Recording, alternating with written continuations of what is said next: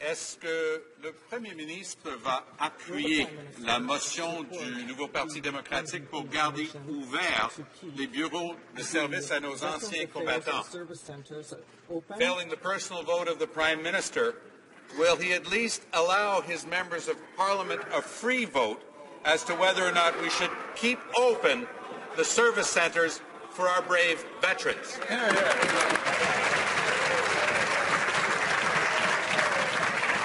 The Honourable Minister of Veterans Affairs. Mr. Speaker, Veterans Affairs Canada is constantly looking for ways to improve service delivery to our members, the vets who need those services, Mr. Speaker.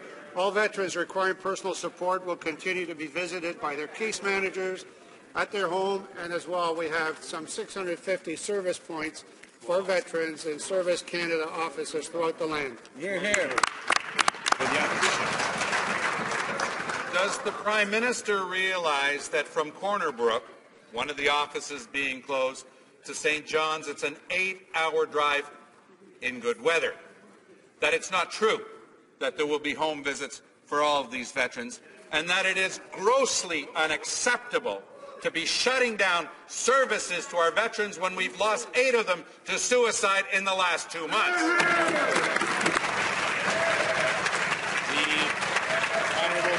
Veterans Affairs. Well, Mr. Speaker, we all are very deeply saddened by the suicides, but I think it's patently unfair to connect those unfortunate circumstances to the office closures. Mr. Speaker, we do intend to keep on working on these issues to ensure that veterans, whether they need immediate service and be visited by a caseworker, that continues to be, as well as their opportunity to access a local, very, very close by service centre office where veterans' issues will be dealt with at that point. Hear, hear. The Honourable Leader of the Opposition. Very, very close by, 16-hour return trip. Yeah. Veterans in Sydney, Nova Scotia are holding sit-ins to try to stop the Prime Minister's decision to shut down these offices. One veteran even said, quote, "We're fighting a war here." Veterans saying that they're feeling that they're fighting a war with their own government. How did they let it come to this? The Honourable Minister of Veterans Affairs. Mr. Speaker, this is fear-mongering at the height of all this rhetoric. The reality is, Mr. Speaker, that in the past, veterans in need of home care have been served there, and they will continue to be at their own homes or elsewhere of their choice. As far as having to travel for regular, ordinary services, Mr. Speaker, that service will be provided in some 650 locations. Some of them, Mr. Speaker, right in the very building where the office was that is now being closed.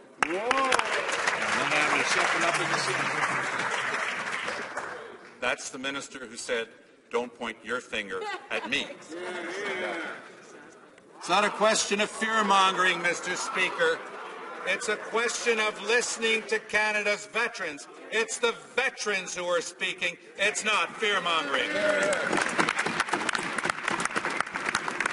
The Prime Minister has repeated time and again this week that, quote, "very few veterans are using these services." If that's indeed the case, why won't the Prime Minister accept to at least meet with those very few veterans to hear their stories? Very good. The Honourable Minister of Veterans Affairs. Well, Mr. Speaker, at least I know who I am. I have been committed to having an open dialogue with the men and women who serve Canada in uniform, and we've made significant advancements in how Veterans Affairs, how veterans are served. Order. Order. The Honourable Minister of Veterans Affairs has the floor. Order. Order. Order. The Honourable Minister of Veterans Affairs. Mr. Speaker, veterans across Canada should know that I am deeply committed, as is our government, to meeting with them and listening to their issues, no matter where and when that occurs. And, Mr. Speaker, I've always reached out to veterans, and I will continue doing so. Bravo. The Honourable Leader of the Opposition. they felt all the love this week, Mr. Speaker. Pendant qu'ils sont en train de fermer les bureaux de service aux anciens combattants, on apprend que le ministère de la Défense lui-même est carrément sous tutelle. Peut-être, Monsieur le Président, s'ils étaient capables moindrement de gérer l'argent du public, ils ne seraient pas rendus à enlever les services à nos anciens combattants.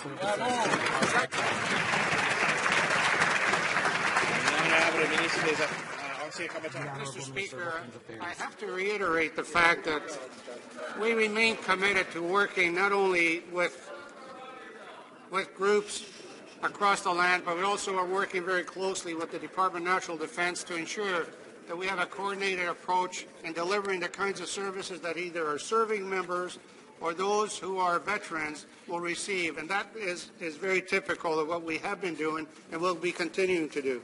Mr.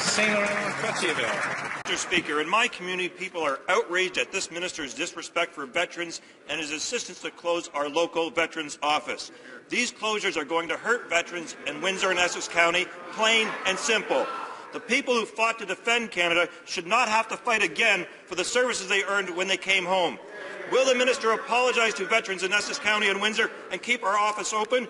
What will it take for him to do the right thing? The Honourable Minister of Veterans Affairs. Well, Mr. Speaker, to the citizens and veterans of Essex County, they can find services at the Canada service locations where Veterans Affairs Canada employees are present. In Windsor, in Amherstburg, in Bell River, in Leamington, in Tilbury, in Wallaceburg, in Chatham, Sarnia, Petrolia, and of course, from zero distance to the local office right in Windsor. The Honourable Member for London Fanshawe. Well, unlike the member opposite, New Democrats are working for veterans. These offices provide critical, specialized frontline services for our veterans. They can't be replaced by a 1-800 number or a computer. The Conservative cuts mean that even more veterans will be relying on the London office, which will have fewer staff to serve them. Will the minister do the right thing, the honourable thing, and stop the closure of these offices? The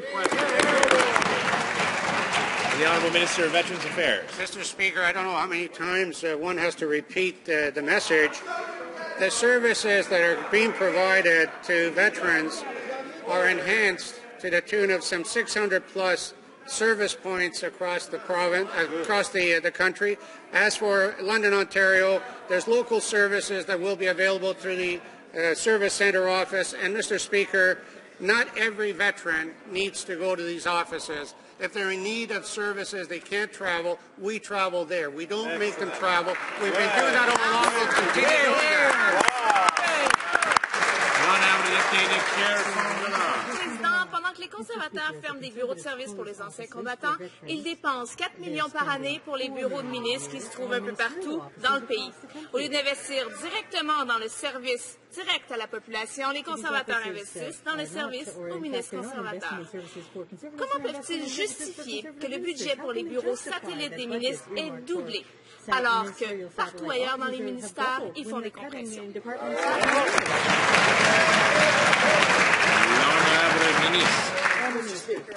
Unlike the previous government, we believe that all Canadians should have reasonable access to government ministers' offices.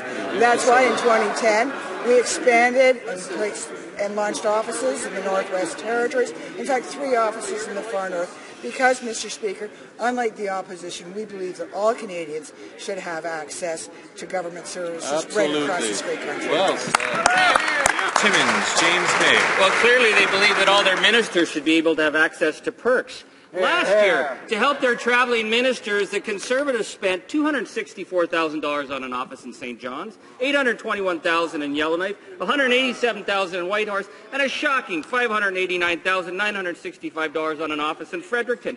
Now, they already have offices here. They have huge bureaucracies at their fingertips. Their sense of entitlement knows no bounds. So why are these ministers helping themselves while telling veterans and seniors that the cupboard is bare?